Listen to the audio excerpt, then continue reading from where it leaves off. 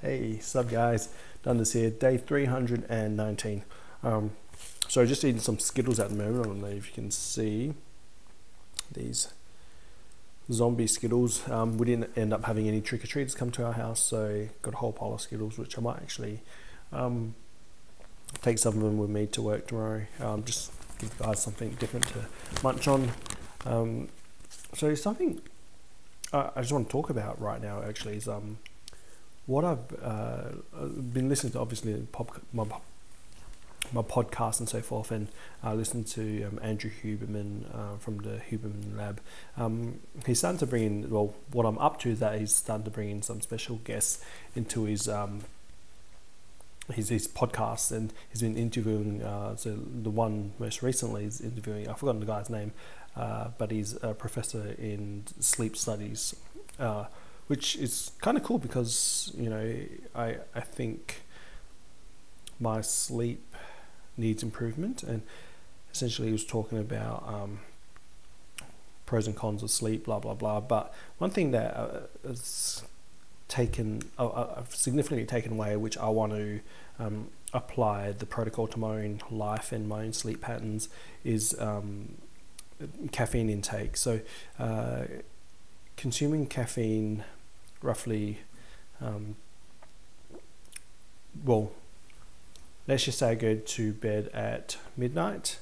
I'll be avoiding having any caffeine 8 to 10 hours before that. So, you know, flick the clock back down. I will not have any caffeine for 6, 7, 8. So let's say I won't have any caffeine from 3 or 4 o'clock onwards, and see whether or not that changes my ability, not only just falling asleep. I generally fall asleep quite easily, but I think in my mindset, my ability to focus, my energy levels, I guess in a way my mood as well, I think quite significantly my mood, I think I want to look into that, because there's some moments during the day and night where my mood is not where I'd like it to be. And when I'm talking about my mood, I can get a bit angry for very stupid, silly reasons. A, I know that it's due to lack of sleep. B, they were talking about the lack of sleep and the poor sleep quality, and because of having the caffeine on board, even though you're able to, you know, obtain decent amount of sleep, you're not able to get your body into REM sleep essentially. And without REM sleep, there's lots of things that happen with REM sleep, things such as growth, recovery, mental well-being itself as well. It's a form of like having your own therapy in a way, I guess. It's your personal therapy that, you know, your body breaks things down and relaxes your body, kind of resets your mindset just to chill you out a little bit, so you're not having that ongoing anxiety or frustration and anger issues or whatever. So I'm gonna give this a whirl, and I'll update you guys, you know, over the weeks and so forth as I'm doing this, and I'm gonna really try quite hard to reduce the amount of caffeine that I'm having. No, not reduce the amount of caffeine, but what I want to say is actually reduce the caffeine that I'm having close to bedtime. So avoiding it 10 hours prior to bed, or 8 to 10 hours prior to going to bed. So goal is essentially no caffeine after 3 o'clock, and we'll see how we go. I do like, you know, every now and then I might have one, but on a consistent ongoing level, avoiding that. I mentioned about a little while ago in regards to reducing the amount of milk intake I've been having. I've been only purchasing 1 litre of milk per week, and once I've consumed that milk, so when I'm talking about milk, I'm talking about cow's milk. When I complete that carton of milk, I don't drink any more milk products at home. I will have oat milk, I'll have soy milk, I'll have long blacks and so forth, or just pure espressos, because I actually don't mind having espressos and long blacks. I think they taste quite nice, and I've become attuned to the my palates. You know, I've built up a nice little palate for coffee, so it's kind of cool. Anyways, let's see how we go in regards to reducing the caffeine after hours. I think from looking at my face, it's so much better. I don't have big breakouts and stuff around my face, and that's just from that reduction with my milk products. Yeah, I think it's gone pretty well otherwise. Pull-ups tonight, I have tried to go for maximal effort. Every time I rewatch what I've done, I critique it quite a lot. I think A, I could have done better range of motion. B, I don't appear to actually have maximally fatigued at my last rep. It looks like I should have been able to get at least 5 more.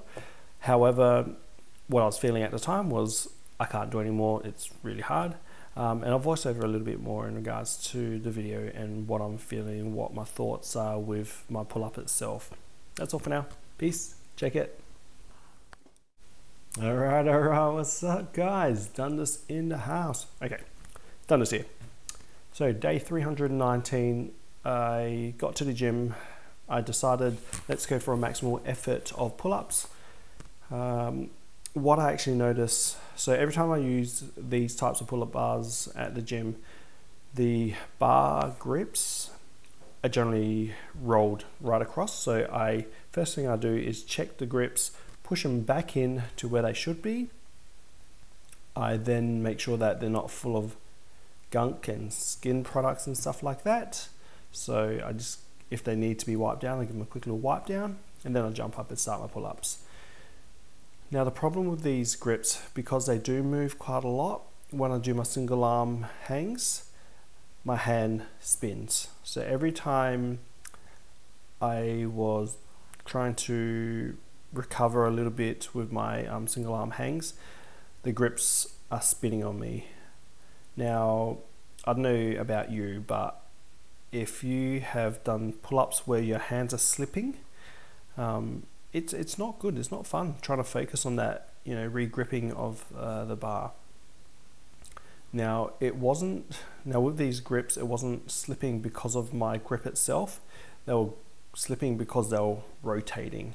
So it wasn't a nice sensation, and I had to kind of readjust my grip where I'd have to use a little bit more force than I naturally would and rotate my wrists upwards to prevent the grips from slipping off. So generally I like to hang off almost my fingertips, and it's more of a monkey type grip, but I couldn't really do that as much as I'd like to with these grips themselves. Okay, so I felt as though I was getting really fatigued, and this is coming towards the end of these 40 plus pull-ups. I reckon I got 43 pull-ups, and I should have been able to get at least, I wasn't probably going to get 50 pull-ups on this occasion, but I should have got, you know, 47, 48 pull-ups. I just dropped because I was like, all right, it's too hard. Got to change that mindset of it's too hard. But anyways, we'll get to that, and we'll see how we go with this readjustment of my late night caffeine intake. So if I'm going to the gym at night, no more pre-workout. That's it guys, just a heads up, so I may not appear to be as energized. All right, the other things I did at gym tonight were some knee tucks, leg raises, front levers, went on the booty machine, did some calves, and I think that's pretty, oh, and I did some incline bench press, which was fantastic. Anyways, that's all for now. Peace out guys.